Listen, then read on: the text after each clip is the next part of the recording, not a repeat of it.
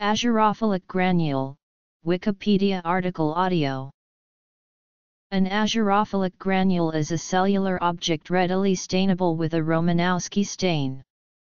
In white blood cells and hyperchromatin, staining imparts a burgundy or merlet coloration.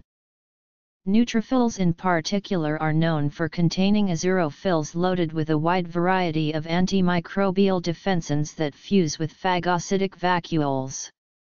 Azurophils may contain myeloperoxidase, phospholipase A2, acid hydrolases, elastase, defensins, neutral serine proteases, bactericidal/permeability increasing protein, lysozyme, cathepsin G, proteinase 3, and proteoglycans.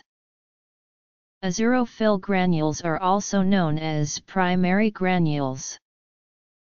Furthermore, the term azurophils may refer to a unique type of cells, identified only in reptiles.